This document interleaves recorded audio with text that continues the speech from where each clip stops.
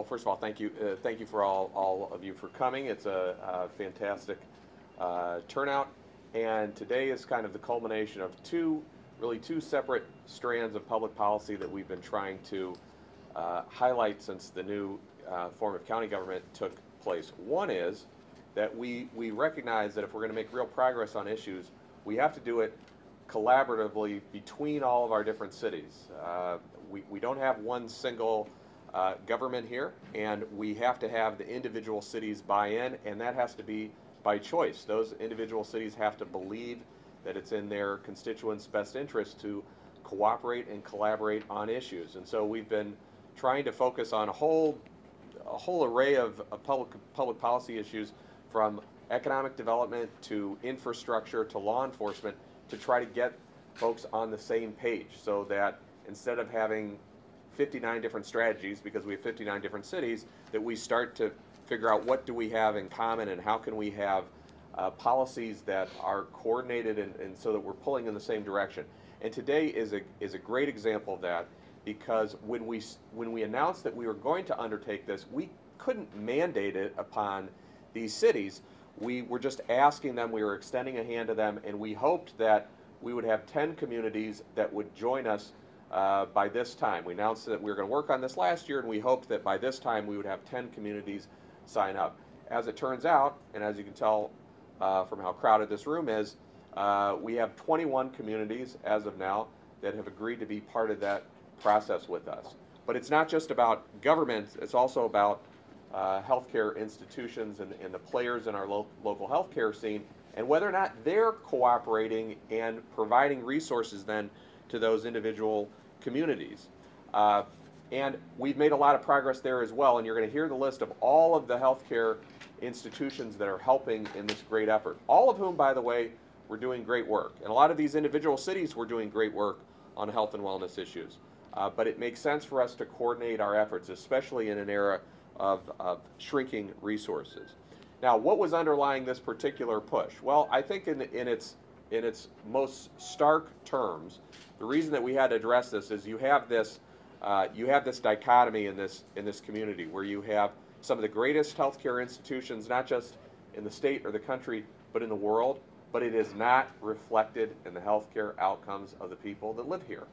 We know that we are behind national average and even state average in many ways in terms of your basic public health indicators, whether it be obesity or smoking or diabetes, and we know that these things are preventable, and we're determined to try to make this a public priority.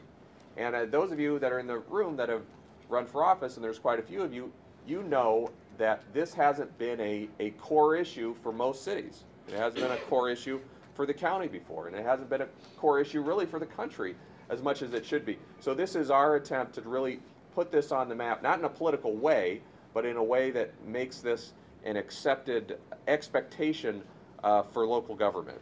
So how did we start that? How did we start that process? Well, first of all, we did a little bit of an assessment of where we stand right now. Now, we know that right now we're ranked about 65th out of 88 counties in Ohio in terms of public health measurements. We know that about 20% of our adult residents in Cuyahoga County smoke. By the way, for county employees, it was more like 35%. So we were overachieving or underachieving in that area. We know that about 35% of adults in this county have been told by their doctor that they have high cholesterol. About 36% of adults in this county are considered overweight. And I knew this press conference was coming up, so I've lost 10 pounds in the last month and a half because I didn't want to be one of them. And 24% of adults were considered obese. So we recognize that this is more than just anecdotal. The data is out there, and we know that it's true. Now, we started, like so many government entities did and individual companies, we started internally. So I just want to quickly go over what we've done. As one of the major employers in the county, there's about 8,000, roughly a little bit less than 8,000 now, employees that work for the county in one way or the other. And we've done some things internally to try to set an example and try to move the needle with our own employees. So we've gone to a 100 smoke-free campus initiative. As many of you know, we actually had a designated area in this building. We had an atrium here which was completely dedicated to smoking. And it was a year-round facility. So we had the outdoor area that was all for smokers, and then we had an indoor shack that was for just concentrated carcinogens. It was, and one of the things that we did symbolically, just to change the culture, because we really did have a culture of smoking here, is we knocked that down, and now we use it as a wellness court. So there's actually people that exercise, basketball, volleyball, and so forth. This is part of trying to change our culture internally. We've also made changes in terms of our snack shops, vending machines. We have a farmer's market that we offer right here in this building. We have a wellness program called Vitality. Some of you might be familiar with it, but it's an online program that allows our employees to track their own level of wellness and activity. And it's optional, but we do have financial incentives that are built into it. So an employee can save up to $500 a year by enrolling in that. And we're actually the largest public employer that has done anything of that kind in the state of Ohio. Now, it is completely voluntary, but I can tell you as of this moment, 23% of our employees have signed up under that program. And we're going to continue to build in financial incentives as time goes on. Now, there have been many success stories in individual cities and government entities across the county. In just a few, I'll just mention a few of them. The County Board of Health has a smoke-free campus. Tri-C has an annual online health risk appraisal. Bedford Heights is building a community garden with a grant from the OSU Extension. Orange Village has a workout facility and offers for its fire and police, but also offers wellness fairs and screenings for employees. Cleveland Heights has something they call the Cleveland Clinic Fitness Days. Shaker Heights offers on-site mammograms. Independence just provided biometric screens and health questionnaires that are going to help with their own wellness planning. Strongsville has a health fair for employees and spouses. And of course, there's the Healthy Cleveland Initiative, which is doing many of those same things. What we wanted to do, though, with budgets being tighter than they've ever been before, it's very difficult for local government leaders to have significant new expenditures in any area, even in as important an area as public health. So we wanted to try to perform a marriage, so to speak, between these great local healthcare institutions and cities that were looking at developing best practices in this area. And that's really what this announcement here today is all about. And I do want to mention all of the cities that have agreed, and we think there's more that have expressed an interest, but we eventually had to cut it off for today's event. So 21 individual mayors and communities have committed, and they are as follows: Bay Village, Beechwood, Bedford Heights, Brooklyn Heights, Cleveland Heights, East Cleveland, Euclid, Independence, Lakewood, Lyndhurst, Moreland Hills, North Olmsted, Orange Village, Pepper Pike, Rocky River, Shaker Heights, Solon, Strongsville, University Heights, Warrensville Heights, and Westlake. And by the way, if you combine all of that, you're talking about in excess of 500,000 people in a county of 1.3 million or so, and that doesn't count Healthy Cleveland, which has its own separate initiative. Now you add another 350,000. So you're talking about in a majority of the county, a great majority of the county, this is now going. These types of programs are going to be rolled out first to employees, and then eventually to the public at large. There's a number of mayors here that I'd like to recognize from some of those communities, and I'm sure I'm gonna miss some of you. But I know Mayor Bain is here from Pepper Pike, Mayor Prosuk from Brooklyn Heights, Mayor Mulcahy I know was here from Orange.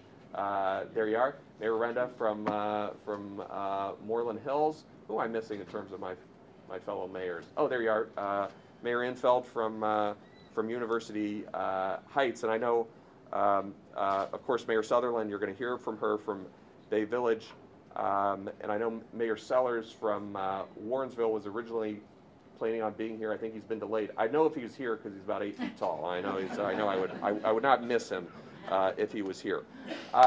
some of my colleagues from County Council are here as well, and I just want to thank them for their support and acknowledge them. Councilman Greenspan, I think Councilman Germana is here. Is there any other council members that I missed? Oh, and Councilman Miller. Anybody else I missed from County Council? But the council, this is something that we try to have as a defining principle and part of what makes us our brand, so to speak, of county government, and the council has been very supportive of that. We also have, and this is just as important, if not more important, as of today, 19 institutional partners that are going to provide in-kind services such as meeting space, educational resources, data evaluation, because it's very important that we establish public health performance measures and then measure ourselves, not be afraid of those measurements and be as transparent about that as possible. But that type of data evaluation is difficult, and it's tough for a city to do that kind of evaluation on their own. Advocacy, and also what we call community coaches. So I want to quickly list those as well. So we have the Academy of Medicine of Cleveland and Northern Ohio, Better Health Greater Cleveland, the Cleveland Clinic, which is a tiny little facility down the road. I never heard of it, but it's down the road.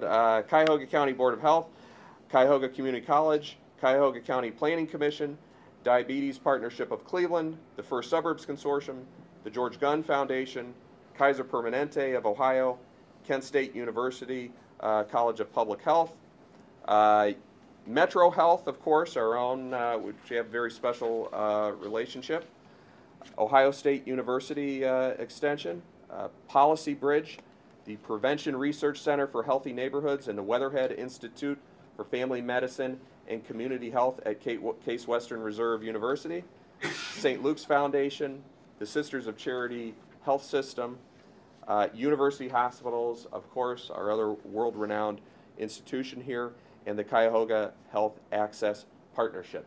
Basically, everybody we asked ended up saying yes. There's still a few of the smaller organizations that haven't joined yet, but I anticipate that they will. So one of the great things about this whole process is some of those institutions had never been in the same room with each other in terms of coordinating their planning. So we're spending all of this money in all of these diverse ways, but it made sense for those institutions, and we're happy that we facilitate some of those discussions for them to start figuring out, okay, where can we, not just as competitors but as partners, where can we align our spending to have the greatest possible health impact?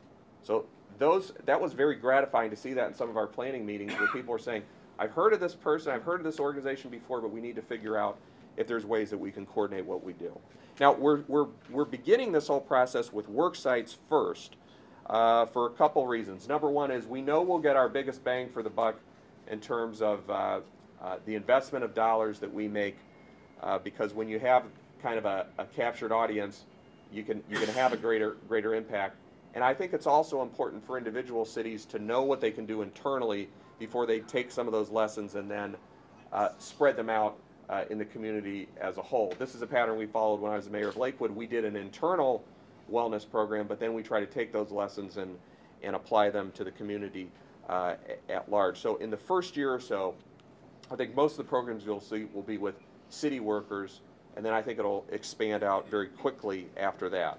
By early next year, so we're going to do that this year, by early next year, we're hoping that we'll have more broad-based, community-based health activities because we think the word is going to spread that this is working. Although, if you add up all the employees that are represented by these institutions, we're talking about a large percentage of the population.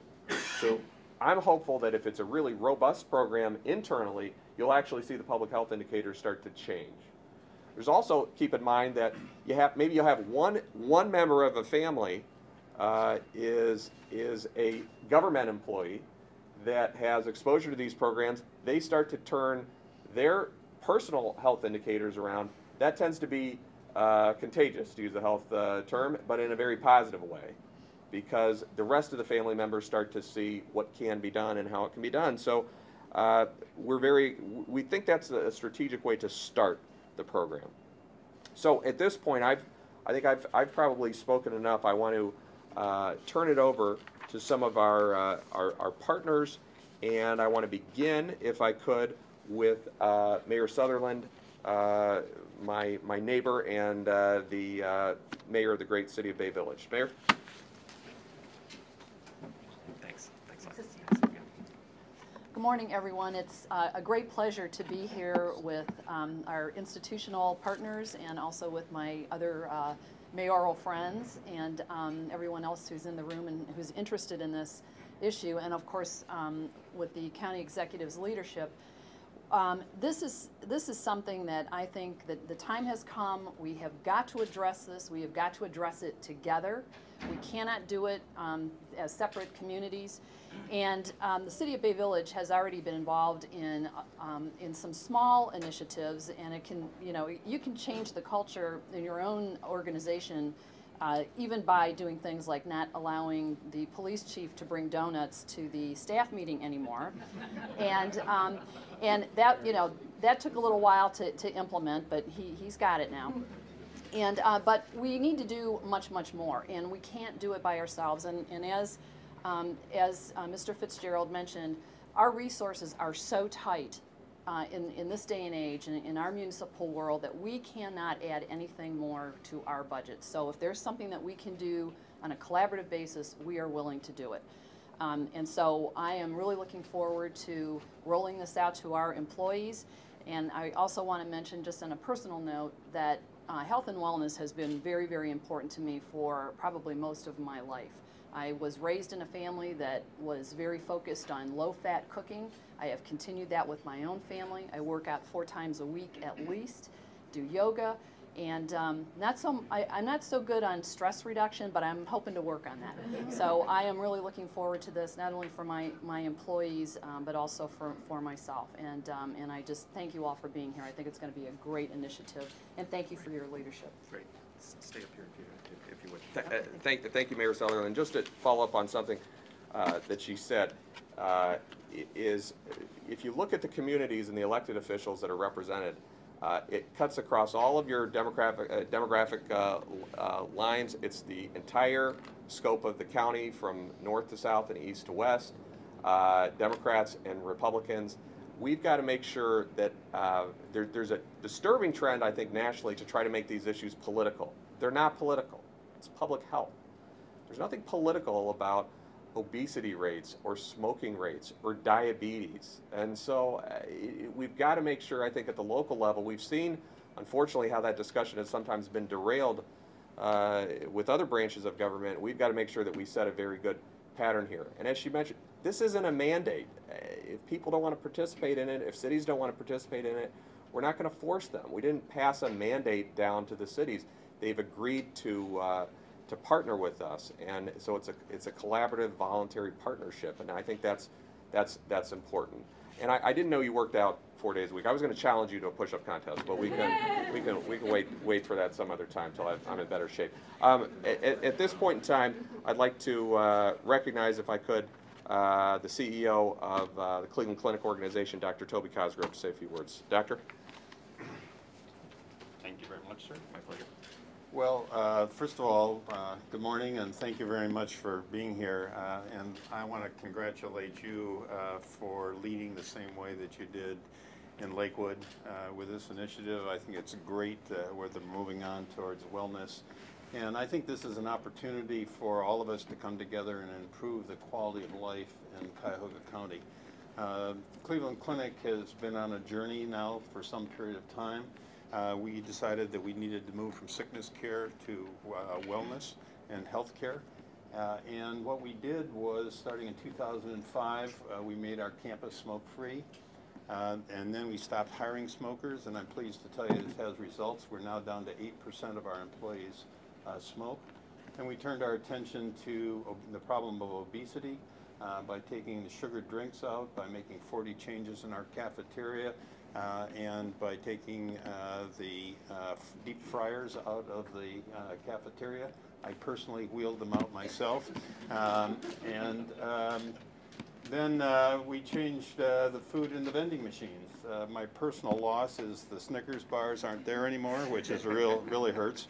And then we offered exercise opportunities for our employees. free Weight Watchers, free curves, free access to our gyms and exercise. We now have 20,000 visits to our exercise facilities annually. And I'm pleased to tell you now that we've lost 300,000 pounds at the Cleveland Clinic. This is a start. We probably have a couple million more to go, but you know, a journey of 1,000 steps starts with a single step. And so we have really made significant progress. The other thing I think it'd be interesting to know is that all these steps and beginning to incent financially people to go into disease management and promote wellness has begun to show a positive ROI. We have bent the curve of our healthcare costs. And over the last couple of years, our inflation rate for our healthcare costs has been less than 2%. And we figure we've saved about $15 million in the last 2 years in the process of doing this. So it not only makes for a healthier community, it makes good economic sense. And just finally, one word, smoking breaks. Just so you know, employees who smoke take 2 weeks a year in smoking breaks. So there's probably a very good reason for productivity to try and get people out of smoking. So again, congratulations to 21 mayors who have joined in this movement. I think this is a terrific initiative for the county, and I'm fully supportive and so is the institution. So thank you again. Thank you, Doctor. At this time, I'd like to recognize Mark Moran, CEO of Metro Health, and to say a few words. Mark? Thanks for coming. Thank you. Good morning, everyone. Mr. FitzGerald, thank you for having me and the Metro Health system here. Thank you, mayors and county council members. Appreciate you being here. Like Dr. Cosgrove and the Cleveland Clinic, Metro Health has been proud to implement some of the employee health programs to get this kind of a healthy institution going. We've implemented employee screening, and we have a program called Metro Healthy, where employees join and they get a health screening, and then they're directed to healthcare providers in our system. We have also banned smoking on our campus. We've taken trans fats out of the cafeteria, and we've also, I don't think we've gone, the Snickers are still there at Metro Health, but we'll, so come on over, Dr. Cosgrove. I think, but we all, I think, are trying to get to the same kind of improved personal wellness, improved public health through the kind of behavior that we're creating for our employees. I think one of the things that we have been emphasizing as well is pediatric wellness, and in the we're going to celebrate, I think this week, the first year of our pediatric wellness program, where we're trying to do an intensive interaction with kids about the behaviors, their eating, their exercising. And I just thought it would be interesting to take one young man's, who wrote me a letter talking about how much he enjoyed the program. He's a high school boy who's been coming to our pediatric wellness center. We have about 1,000 patients using this now. And here's what he wrote about his experience. What really helped me make my decision to get in shape was throughout my childhood and early teens, I was bullied a lot from family and friends because of my weight. It was so bad that it made me go through stress and depression. And he goes on to describe what happened as he got involved in the pediatric wellness program. I started to eat fruits and vegetables, drinking a lot of water, also to, of course, exercise. After a few months, I lost 28 pounds and ended up losing 60 pounds. My life changed so much. Now it's a lifestyle for me. I just want to help people who want to change, not only make their outside different, to make their inside different as well. Changes in culture take changes in individuals, and I think that programs like this like the County Health Alliance and like the institutional participation that we're talking about today, the leadership of the mayors and the leadership of council. Those are the things that change individuals, and they change individuals' lives. So thank you, Mr. FitzGerald, for leading this. Appreciate it. Thank you. Thank for you. having us involved. Sure. At this point, I'd like to recognize Giselle Robinson Green.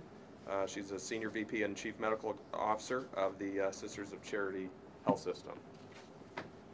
Good morning. Good morning. Good morning. Good morning, everyone.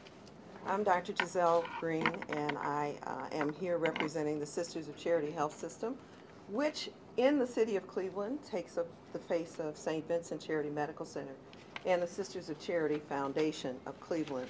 We were just very delighted and elated when we heard about the call to action, and we're very grateful to be part of that, and we thank you for the invitation.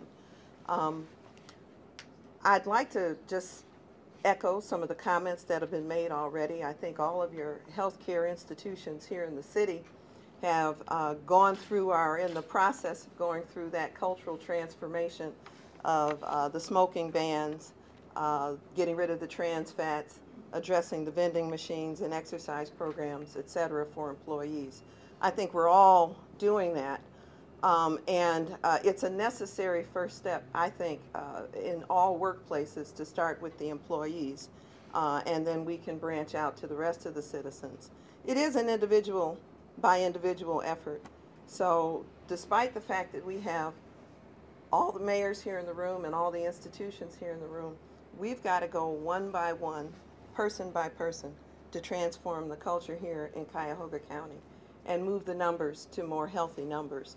To that end, one of the things that we think we could do at St. Vincent Charity Medical Center to assist in this effort is put forth some of the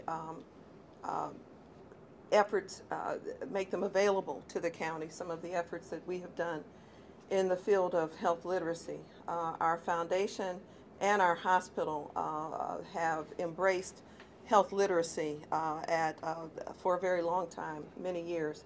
And we are also in partnership with Project Learn. One of the things that we did a few years ago was to rewrite all of our literature for patient information to a 6th to 8th grade level. Because if you can't understand in writing what's being given to you, it's very hard to follow discharge instructions once you go home. It's very hard to do the review on what's happened in the hospital if you can't understand what you've been given. So we put an emphasis on health literacy, and we think that for this initiative to be successful, there will need to be an emphasis on health literacy countywide. And so I want to applaud the effort of the County Alliance. I want to let you know that we're very grateful and pleased to be part of it, and we stand ready to assist the county any way that we can. Great. Thank you, Doctor. Thank you. At this time, I want to recognize Dr. Michael Nakamovitz. He is the President of Physician Services and Corporate Health for the University Hospitals Health System. Doctor? Thanks. Thank you, Ed, and I'm very pleased to be here representing University Hospitals. Pleased to be here with the other healthcare leaders and the mayors representing our various communities. University Hospitals has been in this community for 150 years, serving it through quality health care, through healing, teaching, and discovering, such as our mission. And we'd like to continue that tradition as part of the County Health Alliance and taking advantage, together with our partners, of programs that we have in place and others have in place that can effectively be replicated in different components of the community to the advantage of all its residents. Like others, we've embarked on a very ambitious program of empowering our employees to take control of their own health. And last year, in the initiatives that we had in healthy behaviors and healthy eating and exercise, I'm pleased to say that we served 1.5 billion portions of fruit and vegetables, and we had 3.6 million steps taken on our main campus as people embarked on these adventures. we also created an accountable care structure for our own employees, which allowed us to provide a formal structure for the resources and incentives which we provide for the employees as part of their health care and other benefits. As far as wellness is concerned, we really do think that wellness goes also into the sphere of well-being and life balance. And to that end, we would like to offer the expertise and services of the Connor Integrative Medicine Network, which is based at our New Ahuja Medical Center at Medical Center at Beechwood. This program offers a unique holistic approach utilizing alternative and complementary techniques such as acupuncture, meditation, yoga, Reiki, and we think that these modalities could be introduced into some communities and also dispersed even further than they are now to promote the wellness of our residents and our workers. Lastly, I can't not reiterate what Mark Moran said about childhood obesity. We would like to commit the resources of Rainbow Babies and Children's Hospital with its various programs on childhood obesity to tackle this public health epidemic. We think this is something we can all collaborate on in terms of education of both parents and children to focus on early identification and intervention on childhood nutrition and exercise. Once again, I want to thank you, Ed, for inviting us here. We would like to participate with our partners in making Cuyahoga County the healthiest county in Ohio, and indeed the healthiest in the nation. Thank you. Great. Thank you, Doc. Just a couple more words, and then we'll adjourn. I really appreciate everybody that came out.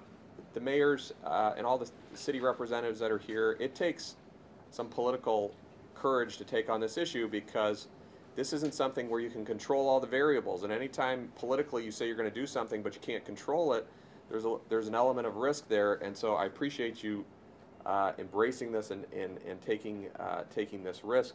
I want to thank our own staff that helped put this together, Jennifer Schofield and her team and all the people from our HR department that have, again, tried to make this incredible shift. What we try to do at the county is we're trying to change in a lot of different ways on a lot of different issues, on integrity issues, on efficiency issues, and try to develop a whole new culture of how we do things here. And this is an important part of it. It's consistent with those other things.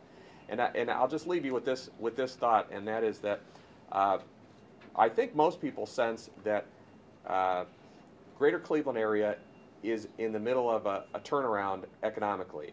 We know that. We know that our economic indicators are now outperforming the rest of the state and a lot of parts of the country. We're at about a point behind the national and the state unemployment numbers. And we know that we have several $1 billion worth of projects between the Medical Mart and the casino and the East Bank of the Flats and the Cleveland Museum of Art and all these things. All these are great projects, and we know that it's going to improve our overall economic base. So we know that you can turn around a situation that's headed in one direction economically. We know that we can do it in terms of local government, in terms of either your individual cities or the way the county government has been functioning, at least in the last year and a half or so. And we can do the same thing on health indicators. It's going to be, I think, a longer road. It's going to be tougher. It's going to take a lot of individuals that decide they're going to turn their life around. But what I'm hoping we'll be able to show is, as we are as transparent with this process as we possibly can, that you'll start to see those health indicators move. There is no way any individual city could do it. There's no way any individual county government could do it. There's no way any individual healthcare system could do it. The only way we are going to turn around the trend lines that were so negative would be if there was a collaborative effort. It's the only way it possibly could have happened. I'm not saying we're there yet, but we're starting with the necessary ingredients. The people that are here in this room, I would just ask you to stick with us as we continue this process. It's going to be a long process, but I think we've got the right players, we've got the right team that we put together, and all of it's voluntary. So you have my gratitude, and I think in the long run you'll have the gratitude of the residents of this county as we become not just known for our great medical research or the great surgeries that we can perform or the other health interventions, but also our actual public health indicators, how healthy the people that live in this county actually are. Thank you for coming. If there's media questions, you can talk to anybody you want after. So thanks, everybody. Appreciate it.